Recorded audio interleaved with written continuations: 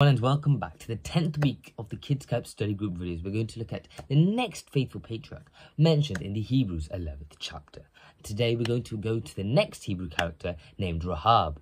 And this character goes from 35th to 31st to 35th verse about this character. So today we're going to see about what and who Rahab was. So, we understand in the James chapter, the 2nd chapter, the 25th verse, it tells us that Rahab's faith resulted in her justification. But we understand not a justification to life, that's the important point, but to a position of friendship with the Lord. A friendship based upon her confidence in God's promise.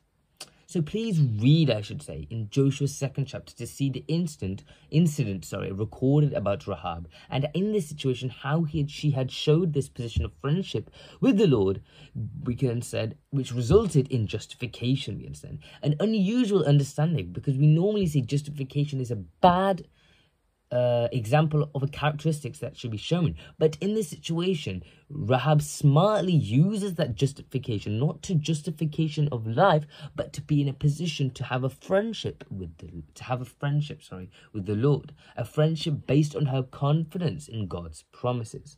So we understand Rahab initial work, we understand, by which she demonstrated her justifying faith was her concealing of the spies, we understand. So spies had entered the country and she was concealing these spies, we see.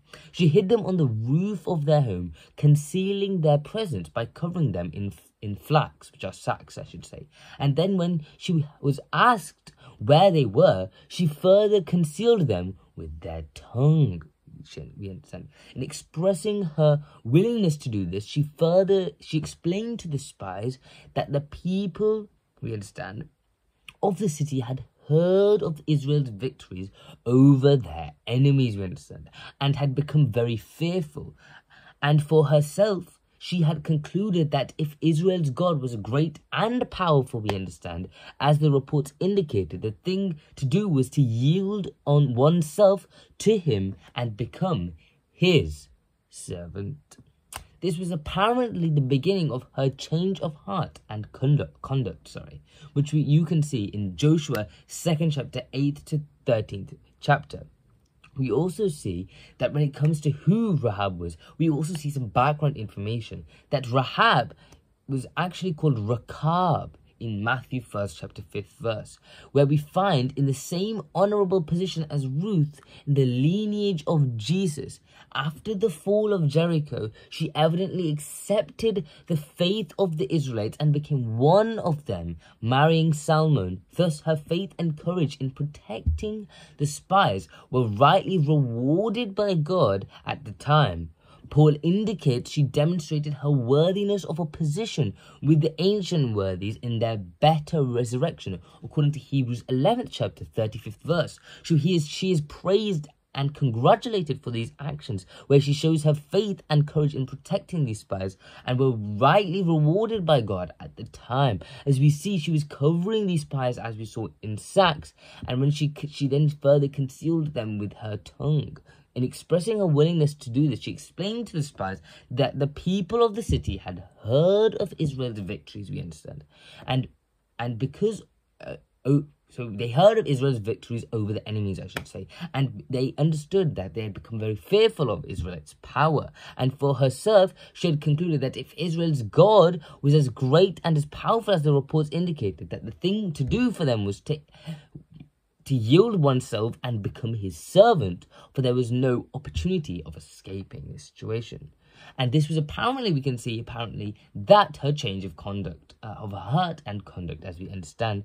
And because of this change of conduct, we understand it's evidently that because of this justification in this situation, despite concealing the spies, we understand the situation where she shows her faith. And because of that faith, she's praised by God. She's even praised by Paul, we understand, for it's said that she demonstrated her worthiness of a position with the ancient worthies, as according to Hebrews 11th chapter, 35th verse. So this is a very important thing for us to understand, as when it comes to the faith that we should show towards God, because it's that position of friendship that we show with God and understanding of God that helps us understand the true perspective of God's power, God's knowledge, and God's decisions that are going to come in place.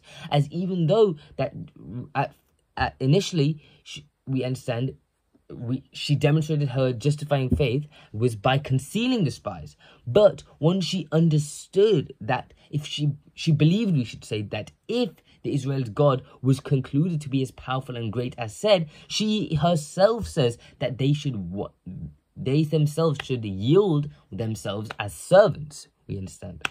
And we understood because of this, at the end, she decides to marry one of the Israelites named Salmon. We understand. Showing her utmost faith as well in this situation as well, trying to stay towards God. We understand. So it's important, and once again, an important characteristic, that we must follow, understand, and imply into our day-to-day lives. So I'll see you next time.